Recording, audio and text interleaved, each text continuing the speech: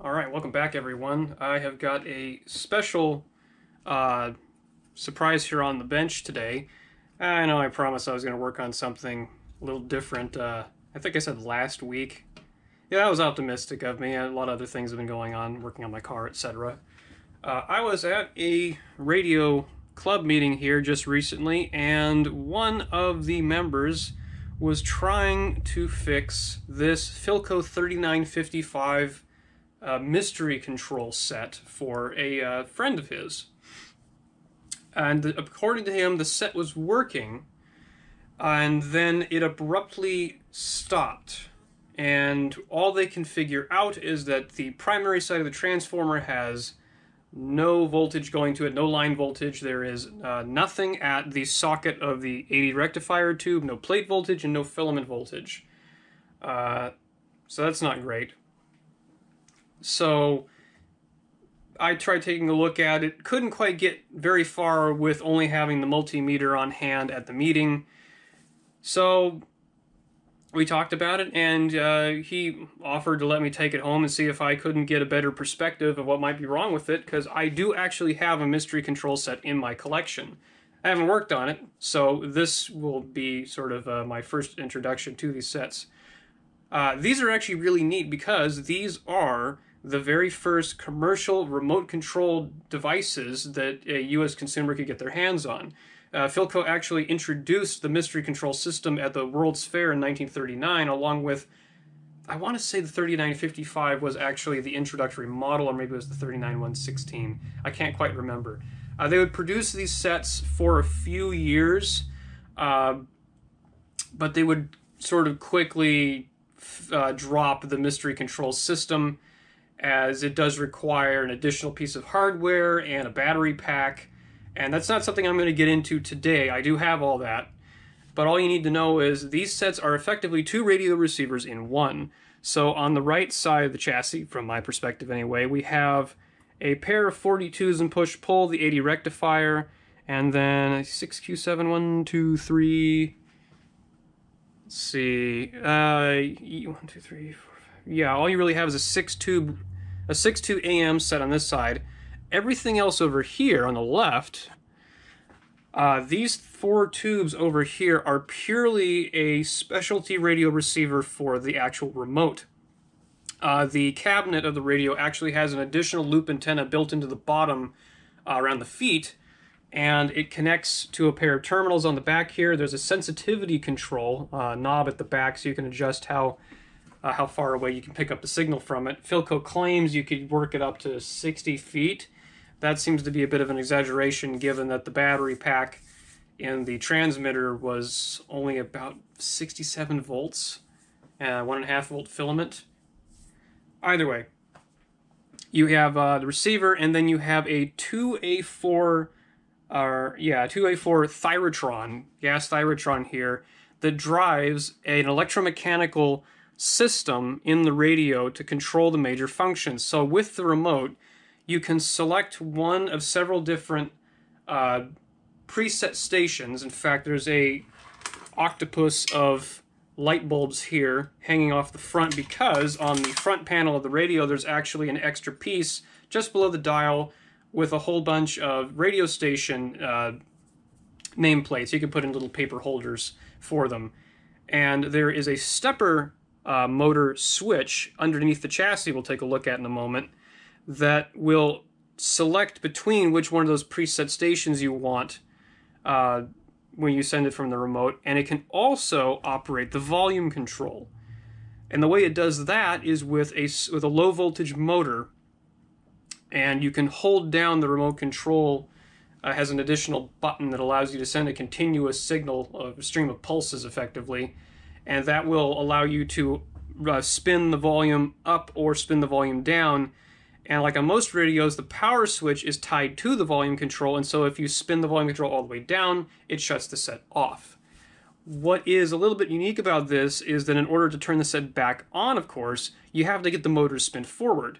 To facilitate that, these radios actually have the motor drive control totally separate from the power switch. So There's a low voltage transformer. This one right here, right next to the main power transformer. This little guy is responsible for providing the low voltage to the volume control motor output transformer over here, and then there is supposed to be, well, the schematic claims that there's an additional there's an additional transformer hiding over here, actually, that is for filaments. I'm not sure if it's for all of them, given its size, maybe, but it seems to indicate they added an additional transformer. Given that this one, it's not very big, that's possible. Well, actually, no, I shouldn't say that. It is pretty beefy. But what we need to do is we need to flip this thing over, and we need to take a look underneath and try and trace out what might be wrong. I have my writer's perpetual troubleshooter book flipped open to the page we need. So I'm going to figure out how to stand this thing up on its end so we can get a better look underneath. Okay, so this side of the radio here is our power supply region. Got our transformer here. We've got this apparatus over here is actually the, if I remember right, this is the selector switch that controls between whether you're using the front panel control or whether you want to enable the remote to take control of things. You do actually have to set the remote control to on before you can use it, rather ironically. And then over here we have the volume control with the power switch, and we have the motor that drives it. So what I need to see is, here's our power cord coming in. We have hot and neutral, and those are coming into here. They've installed a fuse into the circuit, and then there is let's see, this is supposed to be one of the main transformer connections, and this is supposed to be one of the main transformer connections. Now, Philco used rubber wire in damn near every part of the, actually I shouldn't say that, they used rubber wire in every part of this, and it is all flaking off really badly. Just the wiring coming out of the transformer has hardened and brittled, and a lot of it has already been covered back over. What I want to see first and foremost is I'm going to pop the fuse out here. We're going to lift this block up. It is making good use of a pre-existing attachment point, because what I want to see is underneath here.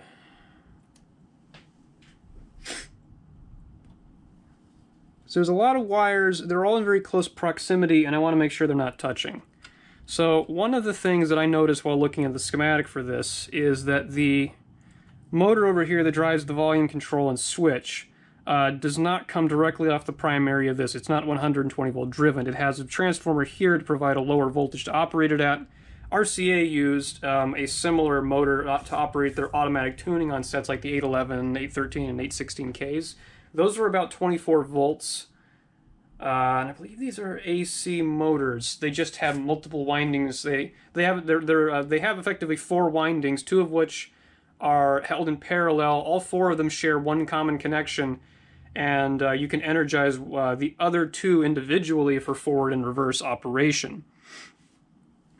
And the volume control switch is what actually does that, which provides the forward and reverse operation for this motor. So it spins the volume control all the way down, clicks and turns the set off, or it spins it up enough to turn the set on, which is a neat feature unless the motor assembly dies, and then you can't ever turn the radio on, and it doesn't matter whether you want to use a remote or not, you can't turn it on at all. So sometimes the engineers don't always think things through. Happens. What I want to see is what is the overall condition. So here are the wires coming out of the back of the switch. So this is our connection. So this one is going to here, this one is going, that wire is splitting right down the middle.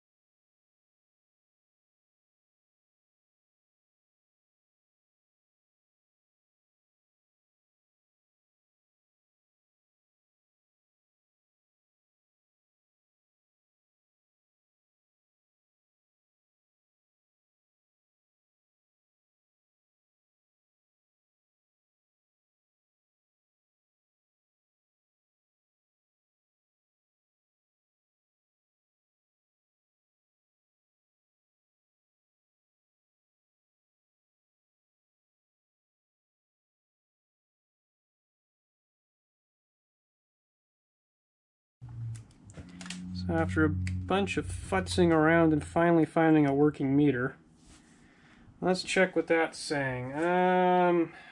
42, 43-ish ohms. Find a clean spot.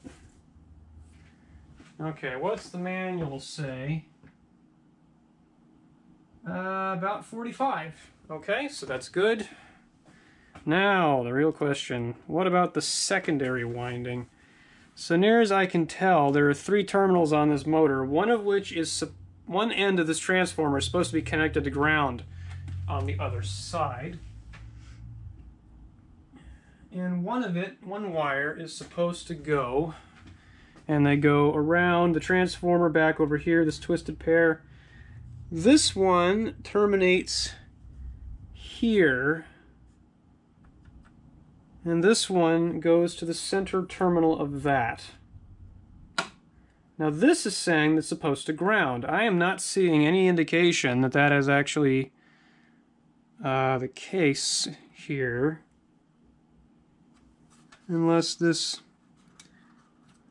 odd brown wire right here, which goes into this sheath here. Oh man, that sound is just good gravy. Okay, just to satisfy my curiosity, we'll tie that here and we'll tie this here. How far away from ground are we? No, that is in fact grounded. Okay. So that's good. Now what we need to see is, do we have continuity on this side of the transformer? 4.5 ohms, and the manual states 4.2. They were most likely using a 10,000 ohm per volt ohm meter, whereas I am using a digital multimeter, so things get a little bit different. Now what I want to see is what the value should be on the primary side of our motor here, which they do not state. That is moderately unfortunate.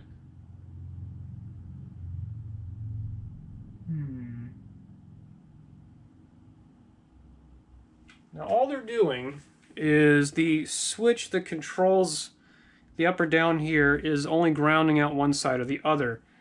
So what I think we'll do is I will break out the variac here, and let me go find a suicide cord. What I want to do is plug this in. We'll hook it up to just this transformer, and since the other connections seem to be okay, we'll just see if the motor drive is running, and we'll eliminate any possibilities there. Okay, it's saying 9 volts, 13, 14, 15, 16.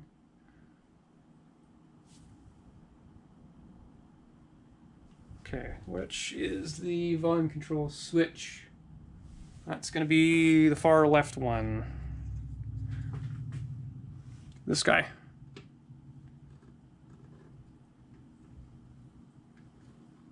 Oops, nope, that's volume control. Whoop! Look at that.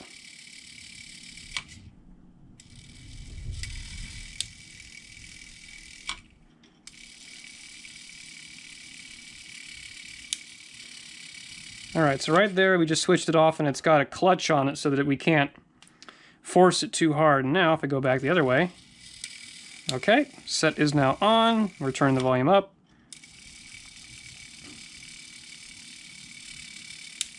Okay, so transformer and all that good stuff there is a-okay.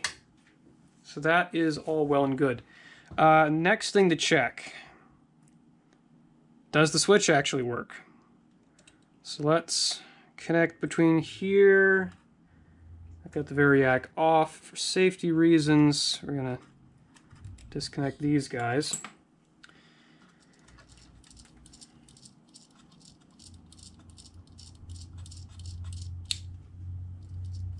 Okay, and we're seeing maybe 0.2 of an ohm. So the power switch is okay. So not the power switch, not a big deal.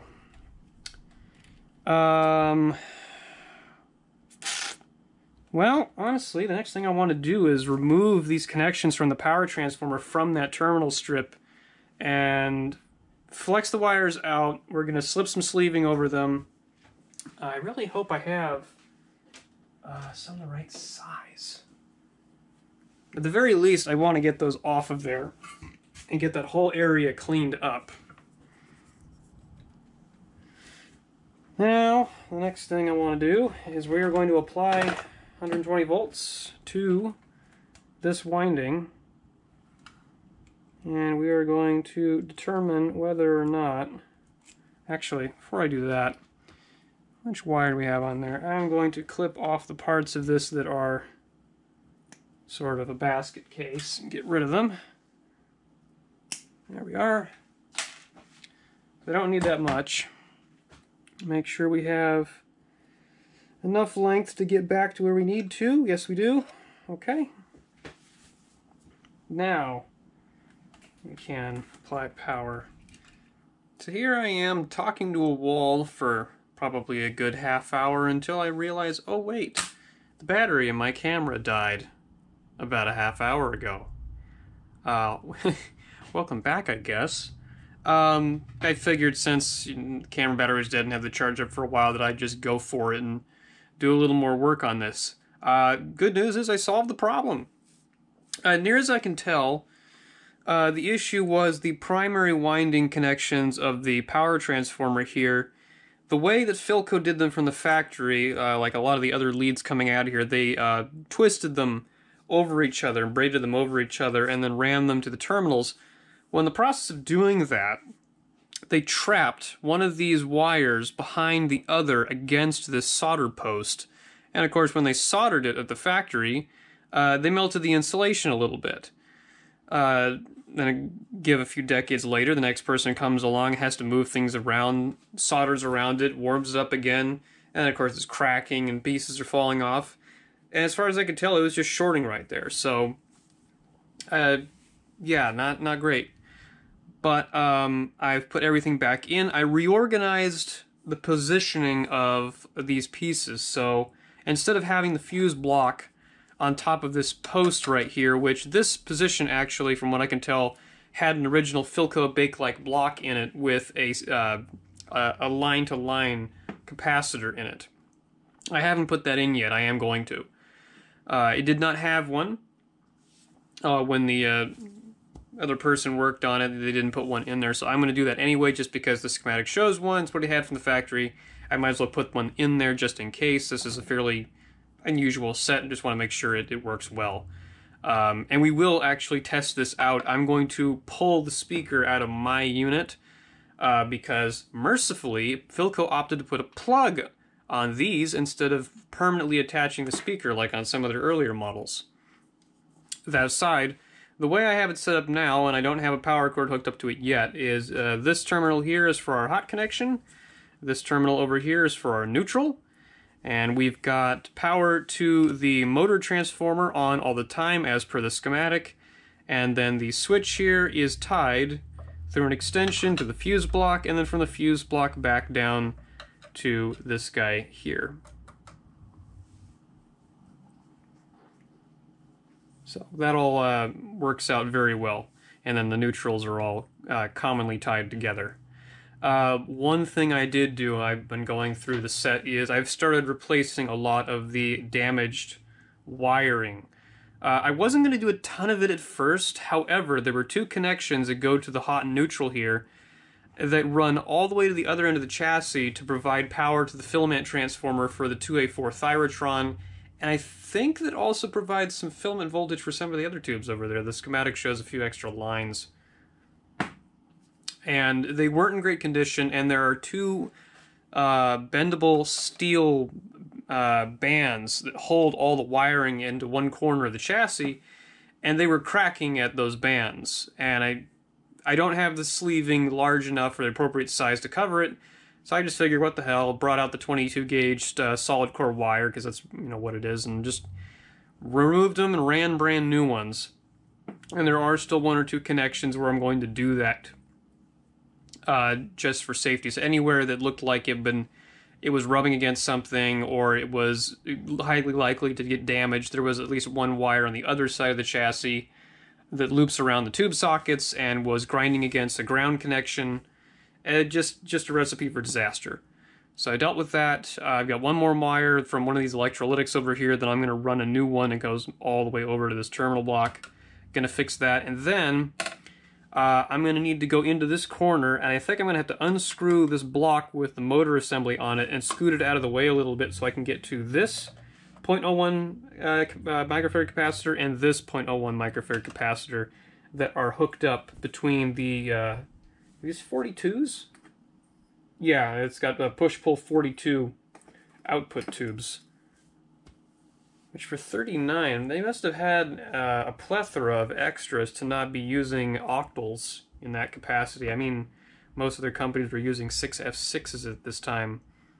It wouldn't surprise me if Philco had leftover parts. I mean, they're still using an 80 rectifier. They must have had a lot of leftover parts. They'd be using legacy equipment like that. Either way. So yeah, I need to put in safety cap here. One other thing I am going to do is the schematic shows a 0.05 microfarad capacitor coming off of the neutral connection and going to ground. And the schematic shows it all the way back at the 2A4's hot connection.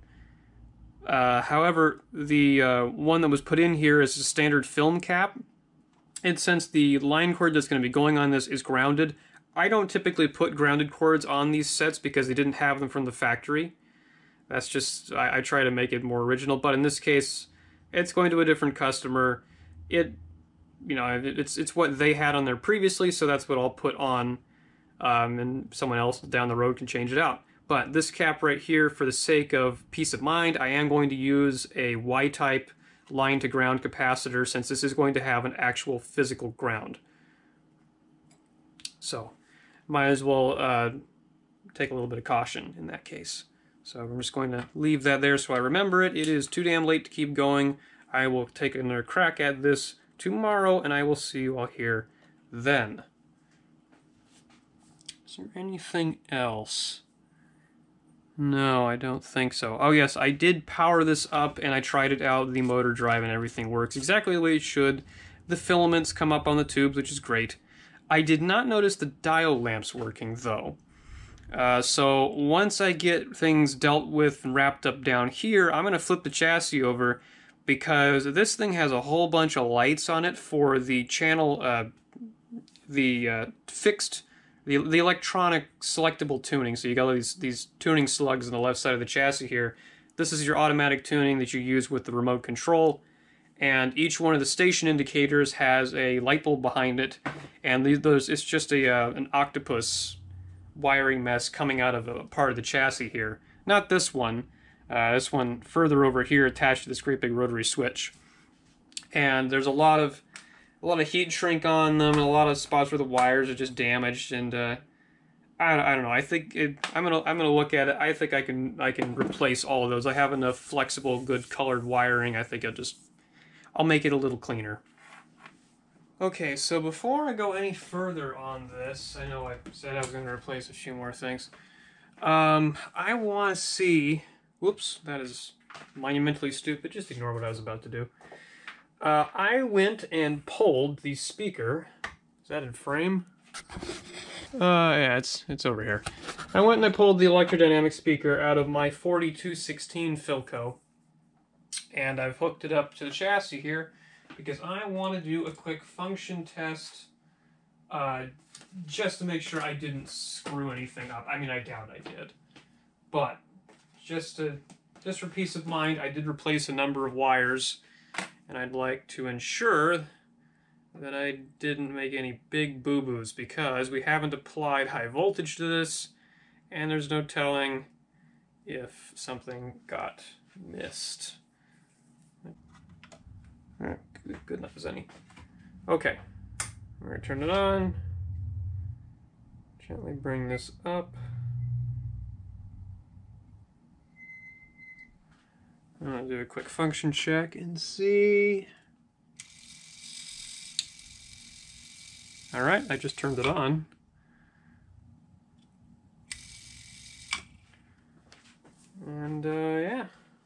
see what we get. That's 80 volts.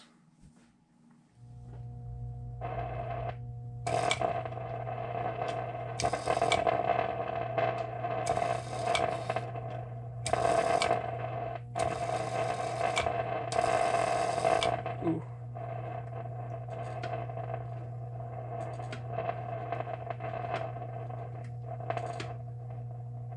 It is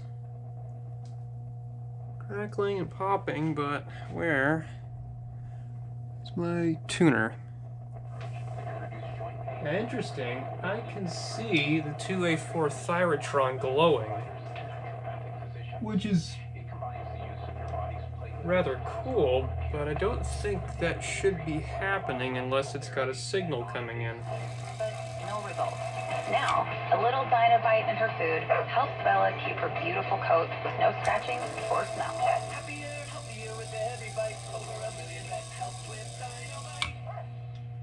By March, has been diagnosed with cancer after using Zantac or other heartburn medications for several months. Call now. Never stop taking medication without first consulting a physician. Call right now for a free consultation. Call 800-379-9550.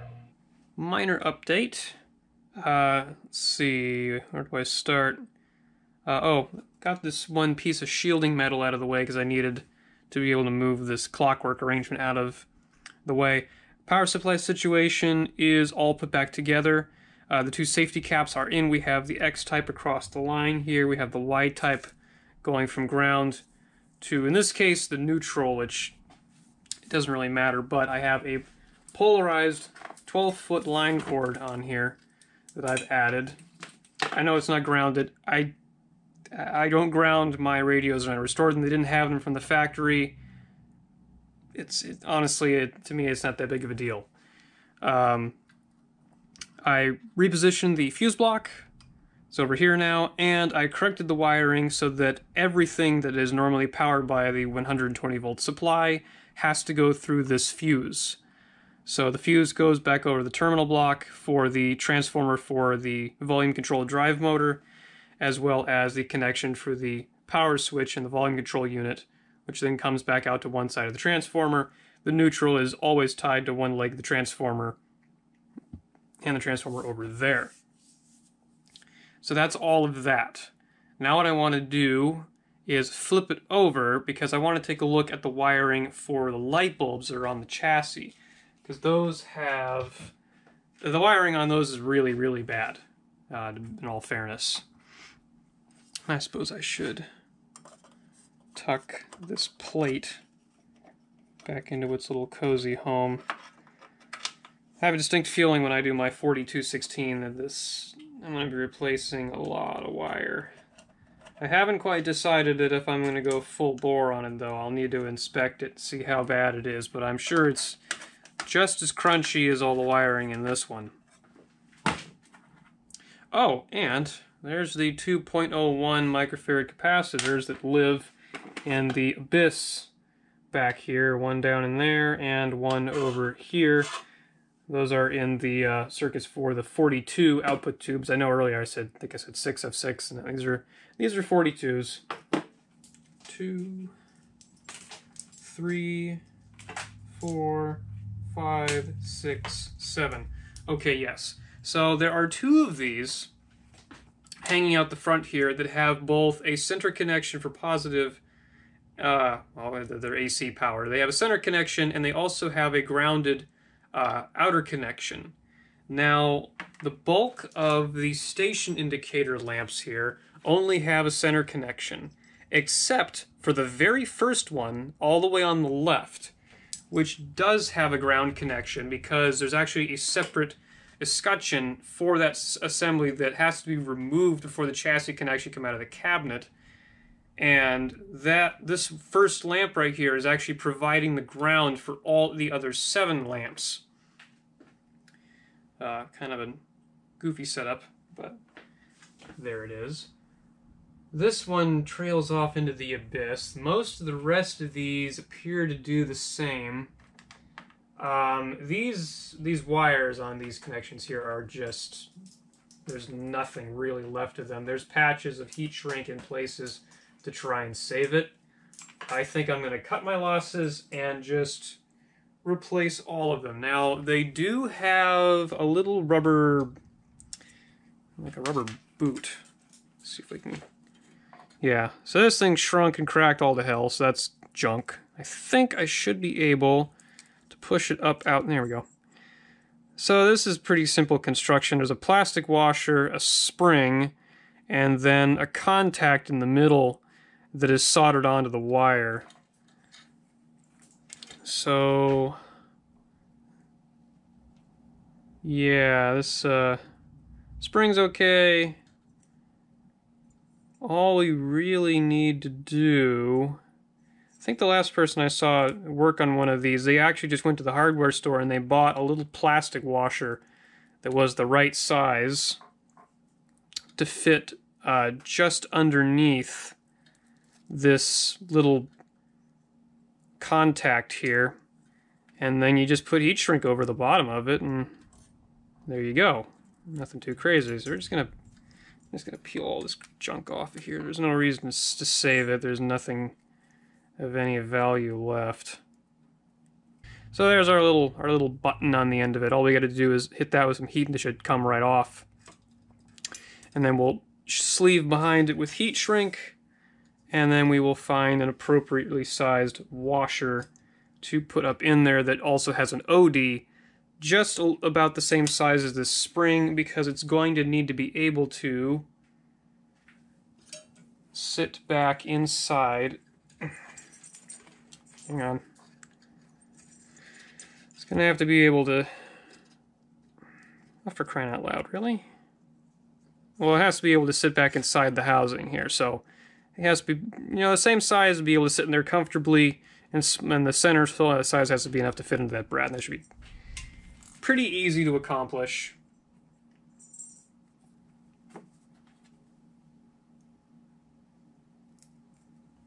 The only thing I don't know is, well, I was going to guesstimate the wire length. I think it's going to be easier just to remove them one at a time and cut the new wire to the same length, because these were originally bound together, and since each lamp was sort of in line next to the previous one, the wire bundle was wrapped rather nicely off to the left.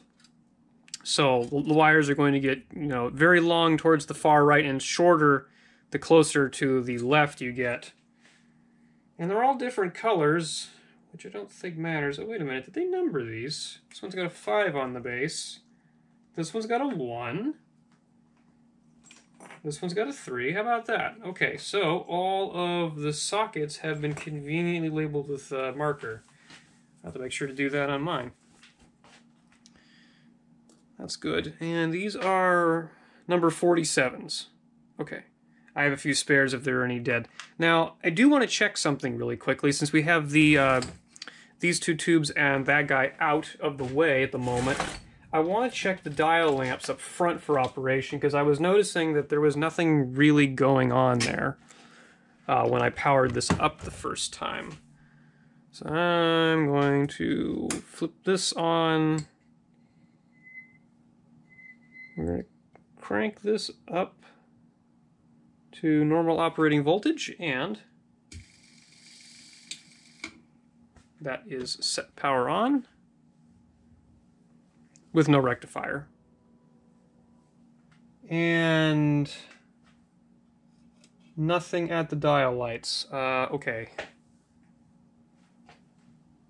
So these just attach with a very simple spake. Oh my god, those connections are trashed. Absolutely trashed. I'm going to have to rebuild the sockets on it. Well, maybe not. But they've obviously seen a lot of use. The ends are very, very... Oh, hang on. There's some life in there.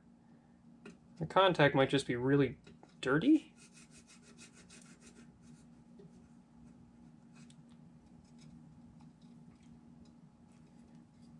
The only problem is I can't get this thing to... There we go.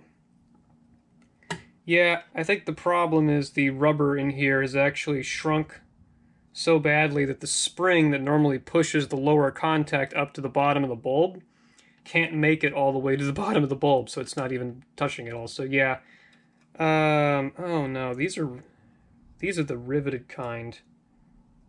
I should still be able to repair these, I would hope. Oh, shit. We're gonna have to turn that off real quick. There's breaks in the wire. So yeah, gonna have to replace the wiring to the dial lamps. Gonna have to rebuild all the sockets for safety and replace all the wiring to the front panel lights. So I will get onto that shortly.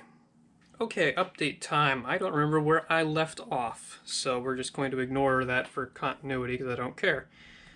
I've been doing some repair work on all of the dial lamps, and there are, what, 12 in this thing? 13?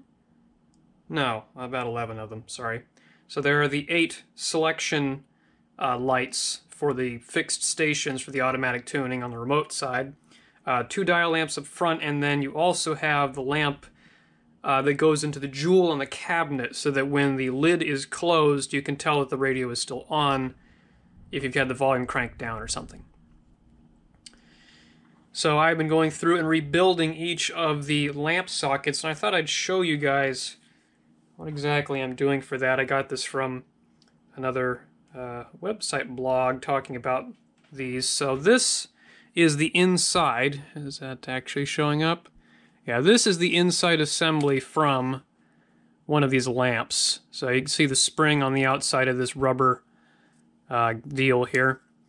The actual lamp housing has some little fingers on it that allow it to socket into the faceplate, and this little wire just drops down through the top, and the spring is captured by this rolled over section here. There's a lip. This whole thing is molded as one piece, and on the inside of it there's a small brad. I think I showed that earlier. And that brad contacts the bottom of the number 47 light bulbs that are in here. So I'm going to peel that rubber off there and save the spring. And then I'm going to just rip the rest of this off because we don't need it. So all that is junk. And I am kind of sort of trying to match the colors back on these. So there you go, we've got our little brad on the end there. And all I do is I take my hemostat and I lightly grasp it around the middle, and then I clamp this assembly into my vise. I just hit the top of this. Is just a solder dome, and the wire will pull or drop clean free, or you can remove all the solder, clean it up, do whatever. I touch it up with fresh 6040 lead solder, and the new wire just goes up into the base of that. So I will do that real quick here, and then I'll show you what else we need. The only other things you're going to need for this, actually, let me just grab them right now. Yes, I went down to my local McClendon's and I got about 20 or so of these number 6 nylon washers.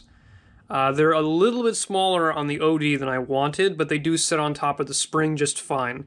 I tried number 8s, but the OD is too big, and the inside of these sockets is actually slightly tapered towards the bottom, it seems, and it will not compress all the way in there, and it'll just get stuck, and the spring won't be able to push back up against the bulb, so that's no good. Anyway, just off camera here, I'm going to remove this piece of junk wire. There we go. And this one appears to be, what do I have it marked down? Yellow? Yeah. Now, I don't have any yellow wire stranded, or well, I'm trying to keep all the wire for the lights the same instead of using something else, and this stuff happens to be, I think it's still trailer wiring. And it works just fine for the given application. Most of what's in here appears to be stranded 22 gauge, just looking at it. I think what I have here is probably closer to 20. But that is fine. What I was really aiming for was the thickness of the insulation is about the same as the original stuff. So that's what's so handy about having a great big junk box full of random wire I saved from different places. because you always have some in the size you need. And in this case, I had a decent assortment of colors. I do plan on actually buying a good proper set. I think from Antique Electronics Supply, they have nice 50-foot rolls for $10 and all sorts of different colors.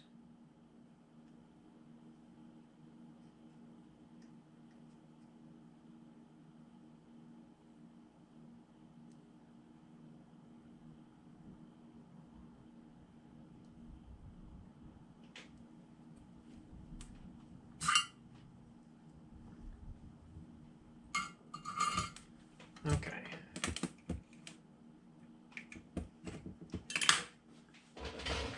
Try and get a little more of this. The rubber tends to stay put on the back of these little center contacts. Try to get as much of that off there as I can. There. So there's our reattached one. You can do more cleanup if you want. Ultimately, most of what I needed was to get good electrical contact with the center, which I have. I'm also going to reproduce the original wire length. Let's just match that up with the replacement. Since I don't have yellow, I'm going with white. Close enough. And I am giving these maybe a 1/4 inch more as a precaution. Now, these lights are going to curl up and sit right about here in a row. And number 1 is over on the far left, and number 8 is all the way here. So when it starts to cycle through, it'll start at the left and scan to the right and then reset. So the number 1 socket, let me actually show you this real quick, has a ground wire on it. The others do not. And what is really important with this is that this is not a ground connection. The Philco did some rather interesting little arrangement with the light circuit here. So when you're not in remote, these lights have, let me double check the schematic. I want to say 1/2 of them are just grounded out. So yes, when you are not in the position, let's see, no?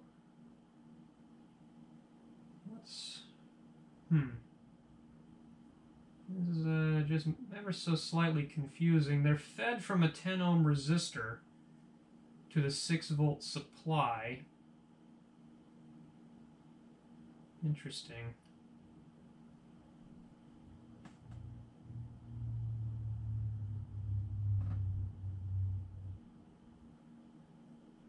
I have to wonder if perhaps they may have made a bit of a boo-boo because some of the switch positions look like it should have ground on both ends.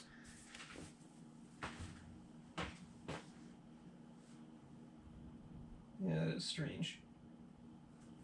Either way, all of these are supposed to be ganged together. The faceplate that these socket into is steel, or I think it's stamped steel or stamped aluminum, and this guy right here provides the return for all of the other bulbs. So if you have them out like this, like I do, and you run the control circuit, only this one will actually glow unless you jumper them together, and that's what I'm going to do to test to make sure it's all working okay. I know mechanically it seems to be going, but of course I want to see the pretty lights flash and whatnot because I'm a simple person. Now back to the wire I was repairing. Brad is on there. Next thing I'm going to do is I'm going to slip my little nylon washer over the end of it all the way up to the brad. And then I have some, what is this?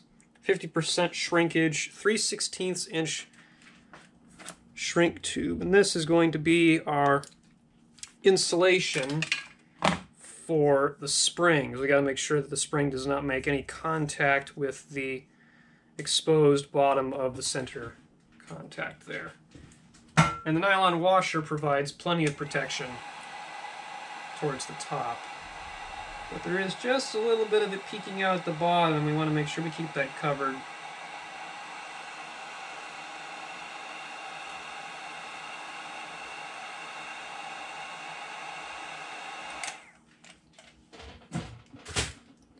Okay, so protection, nylon washer's on there, and the shrink does tend to trap the nylon washer in place, so I kind of like that. I tried doing it the other way around and had to force the nylon washer over the end of the heat shrink, and it, not not as good. Didn't seat as firmly down as it should. And then we just slip the whole thing back through there. Drop it into place. Nice and springy. And I am missing the number 47 bulb. One of them must have already been out. And then, yeah, and then it's got plenty of tension to keep it in there. And now I just have to fish it through the hole tucked in the back of the chassis here and wire it up to the selector switch. But here are the other completed and numbered, thankfully. The last person that was working on this kindly numbered them all in sequence, so I went by that and against the schematic. So those are all back where they should be. Wire color is more or less the same. They're pretty faded, so I had to wing it in a few places. I will say, though, getting these wires in here is a little tricky because the coils for the automatic tuning are right in the way of the terminals on the selector switch. And it's even worse if for any reason you had to repair a connection going to the coils, because the lower section is completely blocked by them. Okay, I think we're ready for a final check of all the replacement lighting work. So I'm going to go ahead and turn off the overheads. And let's try out the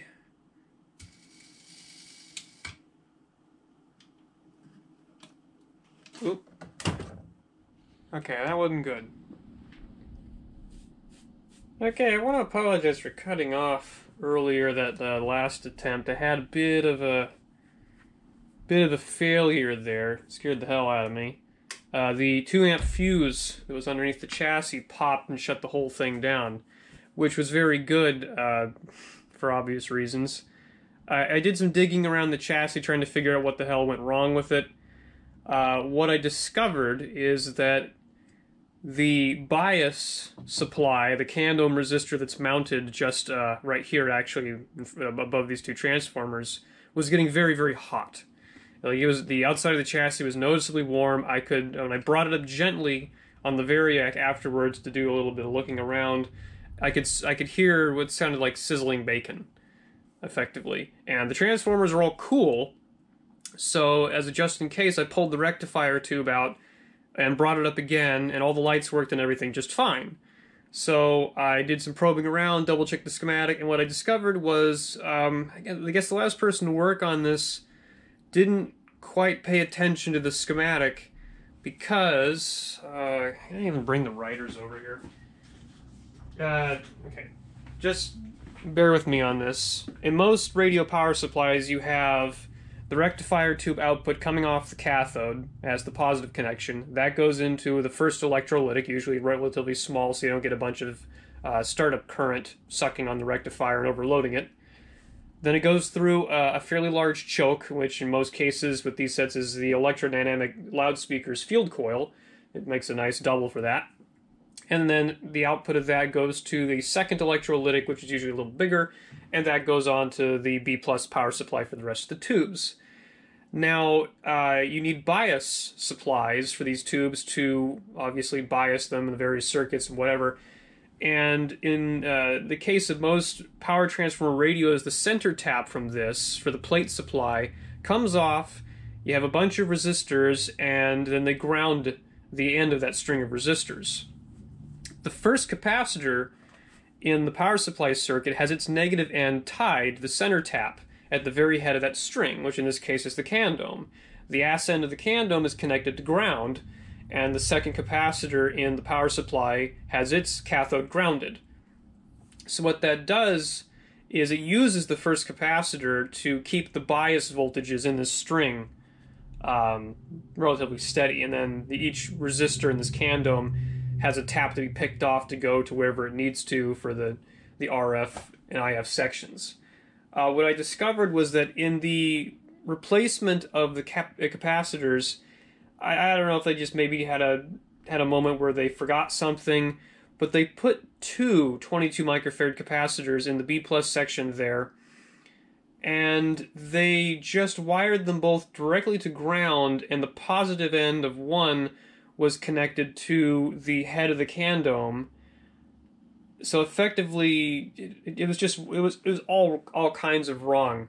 So when I measured the resistance of the B plus section, I was getting 200 ohms from the rectifier tube cathode straight to ground, which was blatantly wrong, and would produce a very high surge current, which would make sense why the resistor blew, or the fuse in this thing blew. So I traced it back. I replaced the wire coming off the cathode to the first electrolytic. I dumped the 2 electrolytics that were in there and put in a brand new Nishikon for safety, and then double-checked the wiring, brought it back up, and it works just fine. So what I want to do is actually show I've stolen the faceplate off of my Philco 4216 because I needed an easy way to hold all the damn lights in place because they just flop around ordinarily.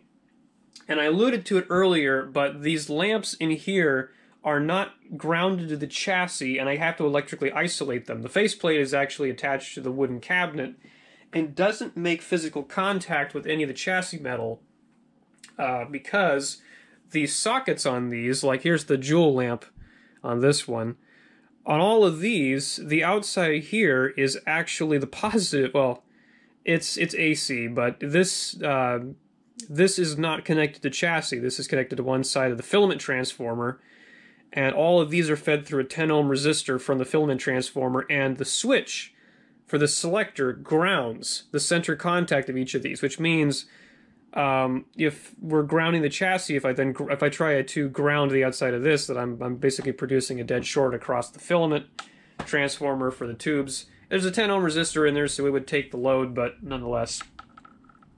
Anyway, I'm going to bring this up on power, and I'm just going to give a quick demonstration of the lights and everything cycling. I am going to do a dedicated video just to the Philco Mystery Control system. I can't do that yet because my Mystery Control remote is damaged. The spring is broken, so after I fix that, put it together, I'm going to do a video showing me making a battery pack for it, and I'm going to do a video overviewing the control system and how it works, because it is really, really ingenious. Anyway, bring the Variac up. We are going to bring this up slowly here, and I'm going to turn off the lights because I don't remember whether I left this in the on or off position.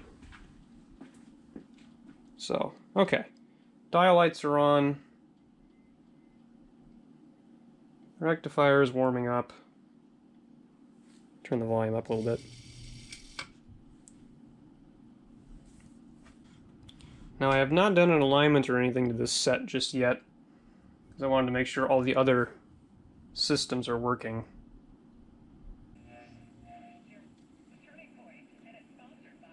Okay, so the radio is working.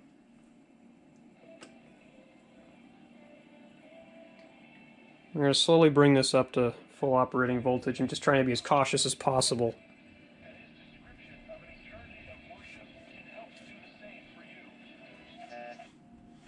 Emergency in your family might be. Squad Tires helps make sure that our safety never takes a back seat, even when we're washing our wallets. Time and time, Mom. Help keep drivers and backseat drivers safe with Les Schwab tires. Doing the right thing. This is going to be a little obnoxious if I have to hold the stupid faceplate the whole thing. For 2023 are officially on sale. Come on board to secure priority pre-sale access to 2023 All-Star Week and save at least Okay, 10% on we're at full operating voltage. Our little light up front's working great. Dial lamps for this are working great. And what we're going to do now is we're going to rotate this down to the remote position. Okay, we're in the television sound, which I don't know what this thing is currently set up for. I have absolutely no clue. I would really like to have a way to not have to grab a hold of this. But we are working. I did have to clean all the contacts in the switch, which is why I'm trying to verify that all this is working right. And if I find my system over here. Alright, there's the first position.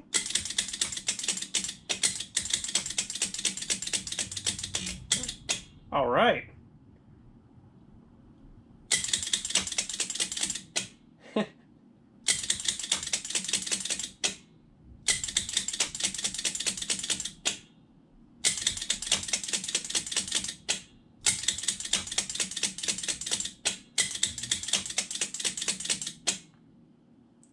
Sweet. And, oh, I should be able to operate the volume control.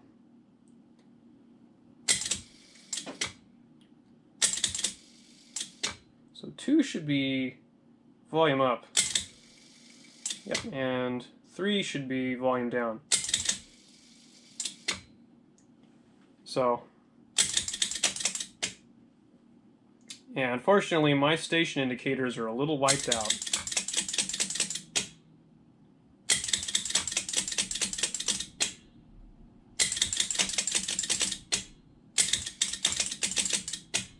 Trying to see how fast technically you can do this. Pretty damn quickly. I don't know what the spacing between the pulses on the original remote were, but they are fairly close. So, that's fantastic. That is up and running.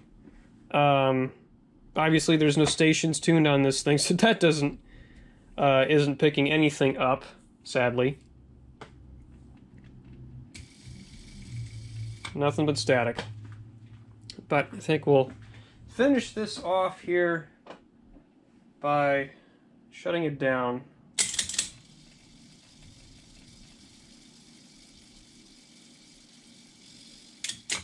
And there we go. That is the 3955 Philco, and I'm just gonna let this sit down here. There we go.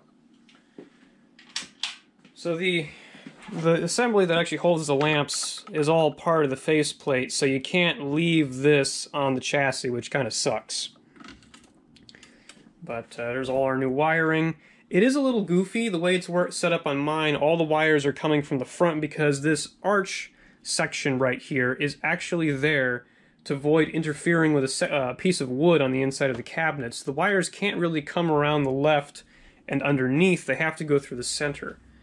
It's a little goofy, but it does work.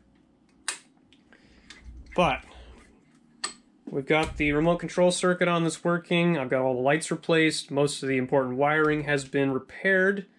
The B+ circuit's working great. I just need to pop a brand new fuse in this, and I'm going to call it done and try to get it back to the owner. They are going to see about getting me the remote control for this particular set. Apparently the customer does have one, and it's going to need to have a battery pack built. And since I have to build one for mine, see about building a second one, perhaps. Pretty simple to do. But I appreciate you taking a look at this with me and sticking with it through all the crap that I had to, all the shenanigans. So thanks for watching, and next time I hope to have a more in-depth look at this chassis, as well as a look at the remote and how to build a battery pack for the Philco Mystery Control. We'll see you later.